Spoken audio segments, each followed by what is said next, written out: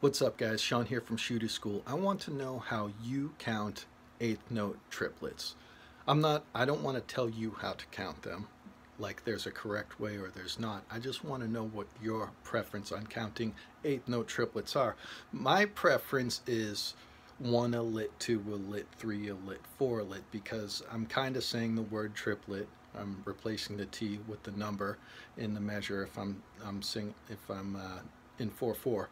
But people count it so many different ways: 1 ta ta, 2 ta ta, 1 and 2 and they count it so many different ways. And I just want to know how you count it.